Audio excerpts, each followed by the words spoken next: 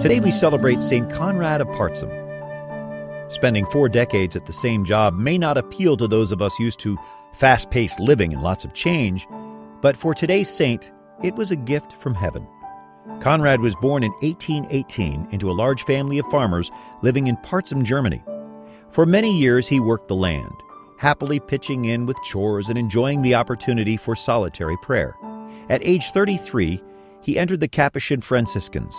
He was assigned to work as a porter at a Marian shrine that attracted many pilgrims. The man who greeted them at the door was perfectly suited to the task. Helpful, unassuming, humble, generous, devoted, even-tempered, charitable to all.